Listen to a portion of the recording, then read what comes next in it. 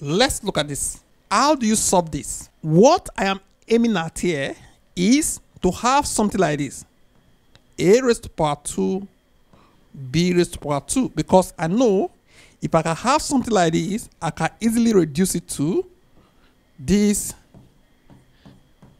and this. This is very common. You should know this. So that's what I want to aim at. Okay? That is to have anything here that is raised to power 2. Anything here that is raised to power 2. So you agree with me? This is 3 raised to power 2. This one, I can remove this to say 2, 10 raised to power 2. Because this multiplied by this will still give us 20. So I can call this one A, I can call this one B. So with this now, I have something like this. Okay? So I can now come here to say 2 raised to power 10 plus 3, 2 raised to power 10 minus 3. Okay? So with this now, I am good to go.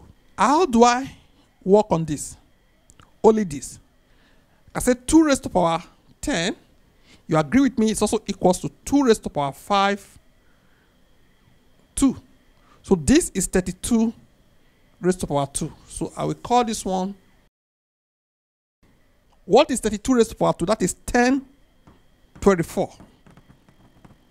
You agree with me? This will give us 1027 multiplied by 1021. So what this one requires us to do now is to do, they will multiply, they will start doing multiplication because we are asked not to use calculator. This is 7201. This is 450. This will give us 2. Then we use 0, that is 0, 0, 0, 0. We use 1, 7, 2, 0, 1. Okay? If you look at this now, this is 7, 6, 5, 8, 4, 0, 1. Which is? So this is our answer. Okay?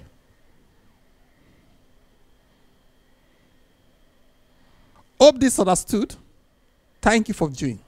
Please subscribe and share this video. Thank you.